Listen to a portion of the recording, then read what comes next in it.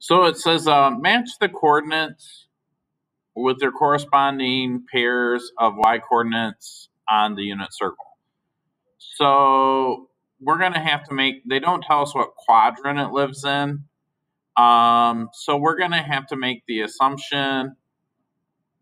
Well, I guess we don't have to make the assumption. So let's just do the math, and I'll sometimes if I explain it too much at the beginning, it kind of is confusing. So basically what we want to know is what value of x will give me either plus or minus the square root of 5 all over 3. Okay, so we're trying to solve for that x. So because we're including plus or minus, we could just use any reference angle. So we're thinking in our heads of a right triangle. Okay, we'll assume maybe it's in the first quadrant, where this is our angle theta. We have this point here, which is our x comma y. But remember, if this was the xy plane, where this is the y-axis, and this is the x-axis, then this is the opposite because it's across from the angle theta. The side across from the 90-degree angle is the hypotenuse, and the side here is the adjacent. Okay, so here's an interesting thing though. The adjacent side, if I go from the origin, the length of the adjacent, that gives me the x value of this thing right here. And then if I go up or down, that gives me the hypotenuse. Okay? I mean, not the hypotenuse, the opposite. So when we think in terms of x comma y, we can also think in terms of adjacent comma opposite. So to figure out the corresponding x value, on the unit circle, there's an interesting thing. On the unit circle, what we're really doing is that when we say unit circle, that means that the circle has a radius of 1 unit. So the radius on the circle is equal to 1. Well, if I draw a circle,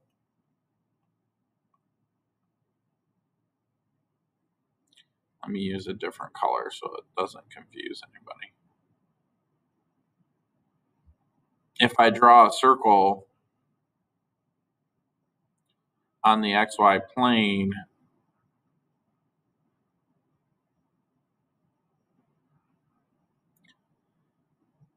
the radius of the circle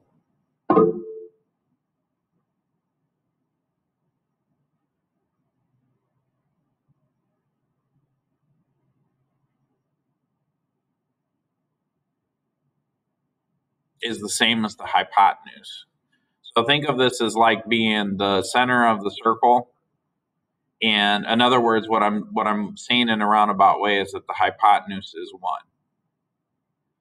So what we have here is we can use the Pythagorean identity to figure out what's going on. In other words, I could say a squared plus b squared equals c squared, where the c is the hypotenuse, right? C is always the hypotenuse.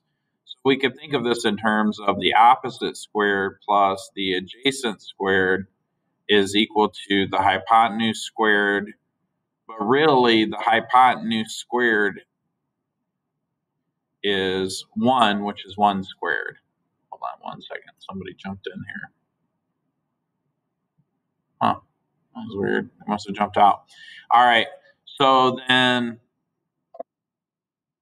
what do I know? Well, I know that the opposite is equal to the square root of 5 over 3, plus or minus. So now I got to figure out what the corresponding adjacent is. So if I subtract the hypotenuse or the opposite from both sides, I get that a squared is equal to h squared minus the opposite squared, and then I take the square root of both sides. Yikes.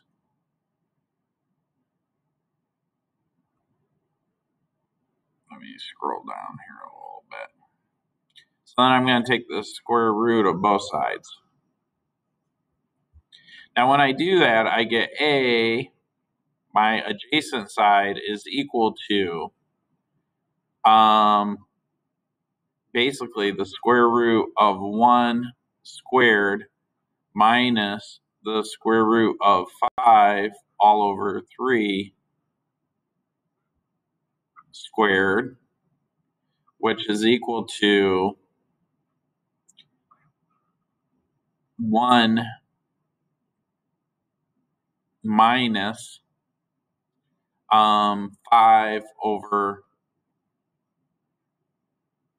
9, which is equal to, if you want to think of it, 1 is the same as 9 over 9. 9 minus 5 is 4.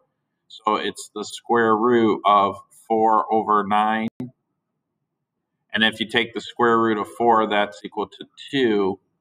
If you take the square root of 9, that's equal to 3. So we did a lot of work there, but we got that the adjacent side is equal to 2/3. So what does that tell us? That tells us that this value right here is equal to 2 over 3. Let me write that a little better.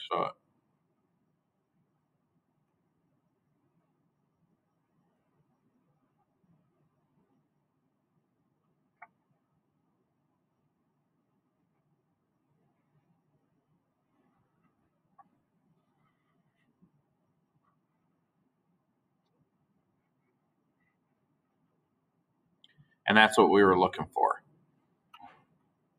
Now, if we continue to do the next one, now that I don't have to explain as much, if we do the next one, that should be fairly easy. What am I looking for? Well, I'm looking for some value for x that will work with this corresponding y, okay? But really what I'm thinking of is what is the adjacent with regards to the opposite? Well, one thing I know is because they said it's on the unit circle, is that when I draw my right triangle like this, my hypotenuse h is going to equal 1 because that's the radius of the unit circle, which is 1. And then my adjacent is here because the opposite is across from the angle theta. Well, they give us the opposite because the y value is the opposite. So we're going to say plus or minus the square root of 7 over 3. Now, you might say, Mr. Adams, I noticed that you plugged in the plus or minus. Well, when we do the Pythagorean identity, we square this value here. So if we did use the negative root, in other words, if we said negative square root 7 over 3, when we square that, it becomes a positive value. When we use the principal root or the positive root and we square it, we still end up with a positive value. So it doesn't matter which one we choose. Well, we don't know what the adjacent is, okay? And remember, this point right here, the x comma y, is really the same as the values as the adjacent comma opposite, okay? So we got to find that. So we say that O squared, the opposite squared plus the adjacent squared is equal to the hypotenuse squared. And then we know that if we subtract the opposite from both sides, we get the adjacent squared is equal to the hypotenuse squared minus the opposite squared. And we're going to take the square root of both sides. So then what do we end up with? Well, we're going to end up with the adjacent is equal to h squared, which is 1 squared, minus the square root of 7 all over 3 squared. In the next line, we're going to get the adjacent is equal to the square root of 1 minus, when I square a square root of 7, I end up with the base, which is 7. And then I have to square the 3, which is just 9. Well, this is the same as the square root of 9 over 9 minus 7 over 9. So this is just the square root of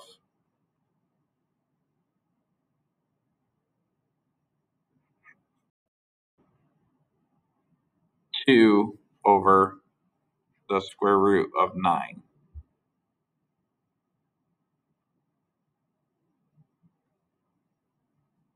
So now, the reason I wrote it this way, really this is equal to the square root of 2 over 9, right? If I do the math underneath the square root symbol.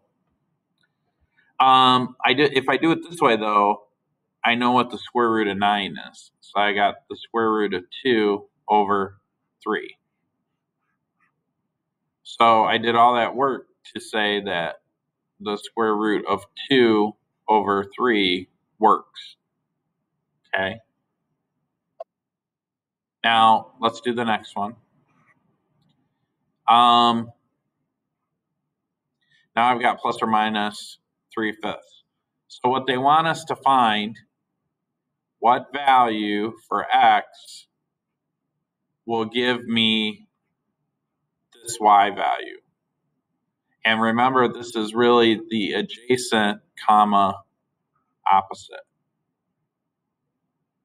Well, what do we know? We know that h is equal to 1.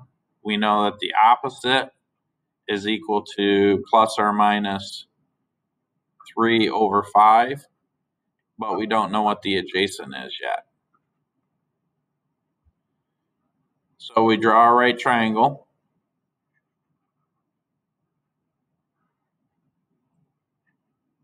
The hypotenuse is across from the 90-degree angle. That's 1.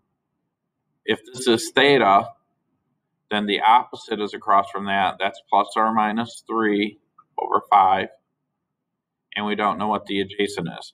Now, we could skip everything and just go to that end product, right? We could just say, well, the adjacent is equal to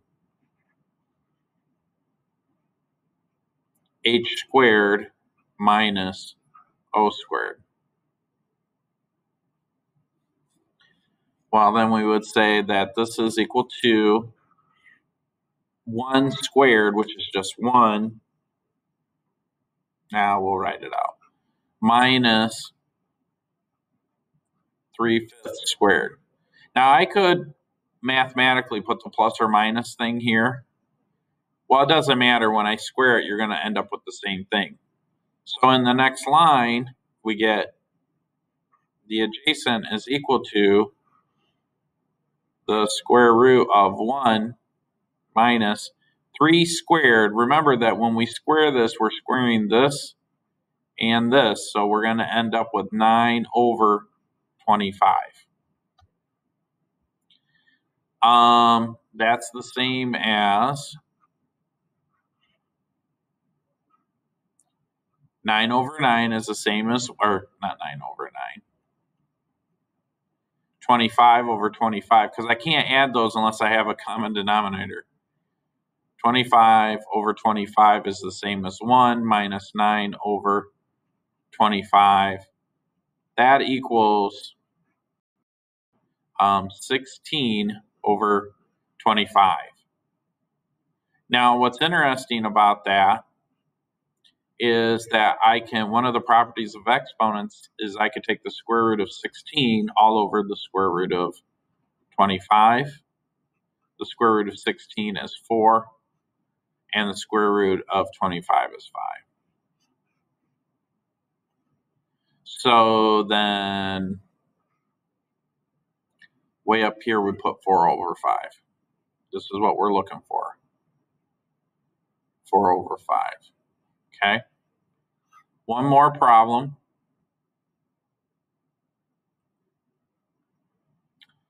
I want to know what I plug in here that will work with this corresponding y. Remember that this is the opposite, comma, the adjacent. Or I'm sorry, the other way around, the adjacent, opposite. It's 8 o'clock in the morning. Adjacent, comma, opposite. So I'm not even going to draw my little triangle, right? We know that the adjacent is equal to the hypotenuse minus the opposite, right? The hypotenuse squared minus the opposite. We also know, because it's the unit circle, that h is equal to 1. That's why it's called the unit circle. The radius of the unit circle is 1.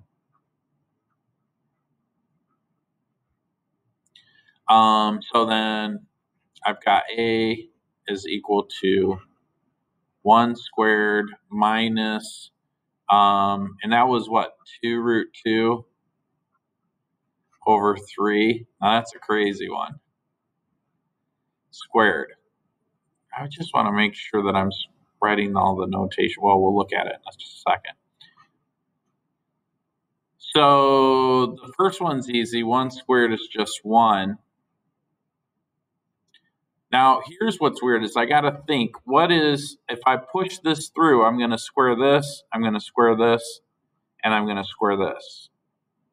So 2 squared is 4. So this becomes 4 times the square root of 2 squared, which is just 2. So 4 times 2 is 8, all over 3 squared, which is 9. I need a common denominator. 1 is the same as 9 over 9 minus 8 over 9.